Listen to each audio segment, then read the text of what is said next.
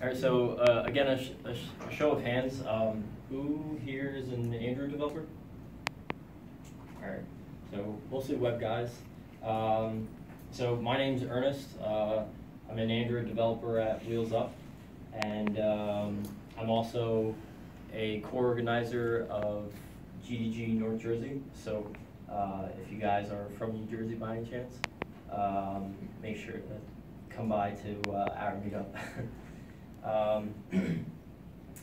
So there's a lot to actually talk about. I don't know if I can crunch everything from I/O that was Android related in 5 minutes, but I'm going to give an overview that basically fits into these 3 groups. So the actual OS, the play console, and your development, so things that would affect you day to day if you're an Android developer. So if the OS, again, Android O, like the video that we saw before, they really concentrated on fluid experiences and vitals. So for the fluid experiences, this is really the most user-facing, I guess, changes of the OS that you're going to see. So again, notification dots, picture-in-picture, improved copy and paste, the notification sorting, and autofill fields. So again, in that Verge video, you guys saw the notification dots and the picture-in-picture. Again, really quick, that's how they look. If you're a developer, the one thing you have to know for Android for notification dots is that they just work out of the box. There's nothing that you have to do. There are things that you can do if you want to manually set the count on the notification when you long press on them, but by default they'll always just be a nice little dot. Picture-in-picture again is just a nice easy way to multitask. I think it's better than multi-window, and I think Android TV announced picture-in-picture I think last year, so it was nice to see it come to mobile this year. Vitals again is battery life. They're imposing wise limits on background work. Security is one of those things that they kind of glazed over, but at the same time, they're just trying to, I think now they have like a new fancy security badge that they're going to put on the Play Store so that you know it's scanning. As you guys heard before, startup time is dramatically faster. Redesigned settings. Project Treble, I think, is probably one of the most understated changes. There's a lot of good articles actually, and a couple of YouTube talks about this specifically. And I mean, the sum of it is that hopefully we should get faster updates to Android. New garbage collector, notification categories. And if you guys are into audio codecs, there's better Bluetooth support. Android Go is also a new initiative that they have for 512 megabyte to 1 gigabyte devices. They'll get an Android Go version of Android, and that's just supposed to, it's kind of their next step from their Android One initiative, which was really targeted towards like emerging markets. And again, the beta is available now for Android O. If you haven't gotten it already, you can opt in at the link over there, g.co/Android beta. So the console, so switching away from user-facing things, the Google Play console used to be called the Google Play Developer Console. They took one word out. What that means now is that they really want it to be this place that everyone kind of feels at home. You know, they've introduced a lot of new features for your PMs and stuff like that. So it's not really developer focused anymore, but there's lots of good goodies if you are a developer. Again, so device catalog is in the past. If you had to, let's say, exclude like a Samsung Galaxy S7 from your APK for some reason, you would quickly realize that there's like 10 different versions of the Galaxy S7 for all the different like system on chips. So now they totally revamped the catalog. Check it out if you have it. Pre-launch report improvements. So again, right now, if you submit your APK for a pre-launch report, you'll get a couple of handy statistics about it. So they added some new security scans and stuff to that, and new devices. So like the pre-launch report will actually run on an Android O beta device now also. Full review history for comments, which is really important.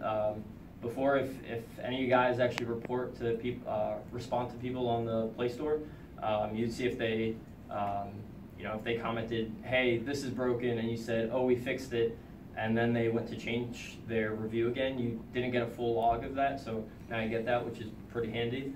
If someone, a really great feature I think for developers and your support team is being able to flag reviews. So if someone leaves you a review that's not so great and it doesn't really, it's not very helpful, then you can flag that review and it'll be manually reviewed by somebody, which is pretty awesome. There is a new monitor releases page now, so you can go, and I think for the first 7 days after a release gets, after one of your builds is released, then it'll give you real-time info on key information. So key information they have as ratings, reviews, and crashes. So these are some of these things that they never really committed to a timeline on before. Sometimes it felt like it took an hour, sometimes it felt like it took a day. Instant apps is also something that you can enable now in the Play console and opt into. And there's some more Firebase improvements and some of the integration there. I think Nitya is talking about Firebase later, so she'll hopefully get to that. Again, Play consoles, a whole bunch of continued stuff here. Vitals gives you, right now, 3 categories: stability, render time, and battery performance. So it tries to, you don't have to do anything to your application. It'll just start giving you, it'll start scanning your application and collecting data about your application. And then if it sees that you have a ton of issues with frame rate, it'll report you. And if you're in the, I think, lower 25% of, let's say, crashes or something, then you'll get flagged also.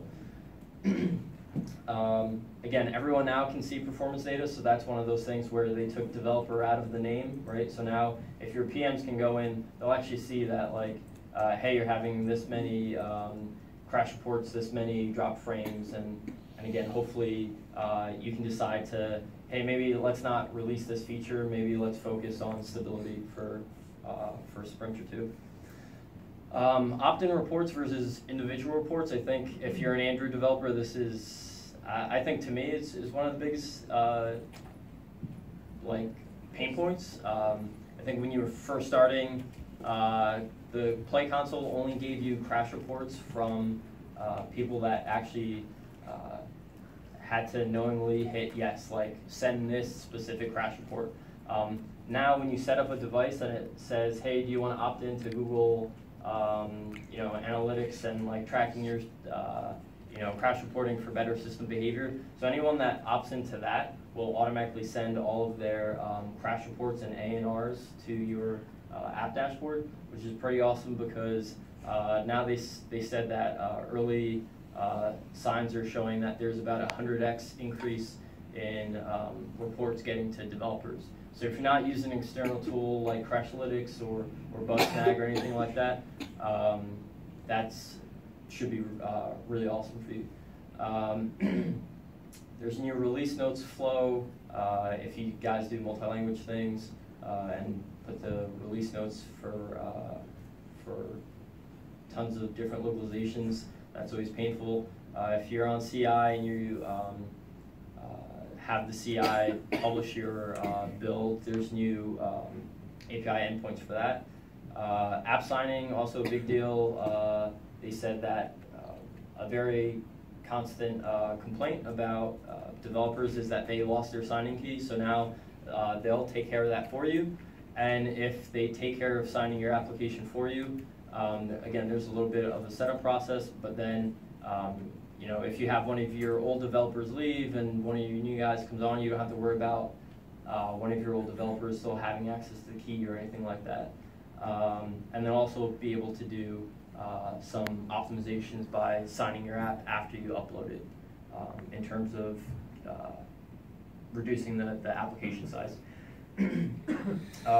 Again, some more things with the filtering rules for devices, and they're now start giving a crash-free user rating. So if any of you guys use Crashlytics, I know that was like a rating that a lot of people liked before, but now Google owns Crashlytics, so there's that. So again, the Play console was totally revamped.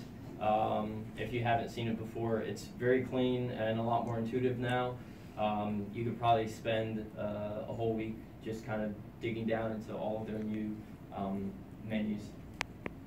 Again, this gives the new vitals overview, and like I said, right across the top there, you can see that there's an ANR rate, crash rate, stuck wake locks, all these things that you get for free out of the box, which are pretty awesome. You don't have to add any SDK or anything. It's just giving you more insight to this data that they can collect. All right, so the last thing here is for development. So they announced Android Studio 3.0. So if you guys were using 2.4, I think 2.4 went up to like Canary 7, and so now they're ditching that and it's completely going to 3.0. It was launched with Canary 1 as of 2 days ago. I think they launched Canary 3. There's a whole bunch of new profilers to analyze your network, CPU, and memory. There's been a whole bunch of improvements to the APK analyzer. They added new tooling support. So again, you get O system images now, and there's menus to walk you through the O adaptive icons and downloadable fonts. If any of you guys use ProGuard, it's a shrinker obfuscator.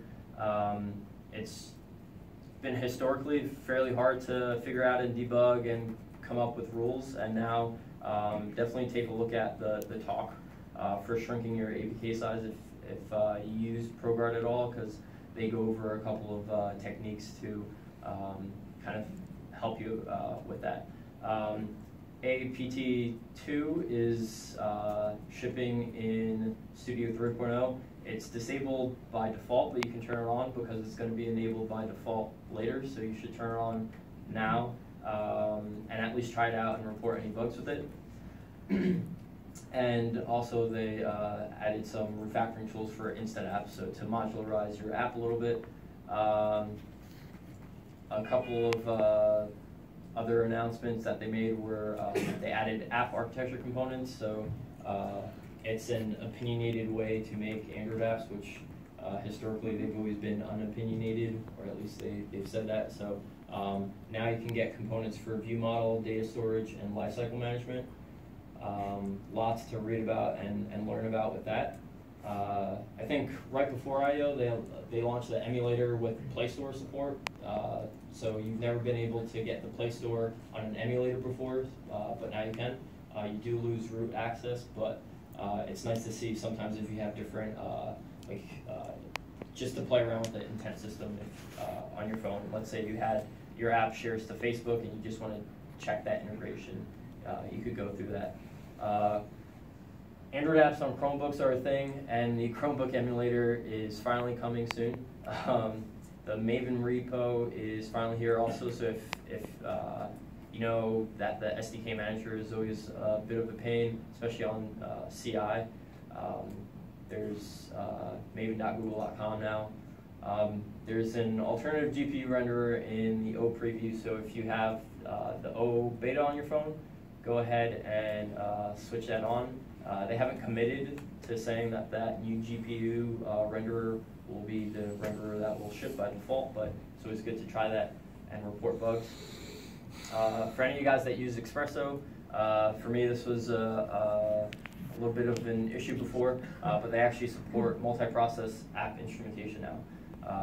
So you need Android O for that, and you need the latest version of Espresso, but you'll be able to instrument between your app processes if you have multi-process in a single app.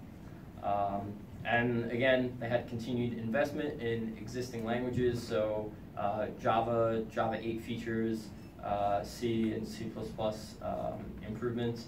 The big one, again, that everyone was raving about is finally, after a very long time, Kotlin is it's always been a thing, but now Google's promising not to break it, which is nice. If you guys are interested in Kotlin, and you guys are in the New Jersey area, like I said before, so GDG North Jersey is going to be having a Kotlin meetup fairly shortly. So let me know if you're interested in that. And that's all I have. Thanks.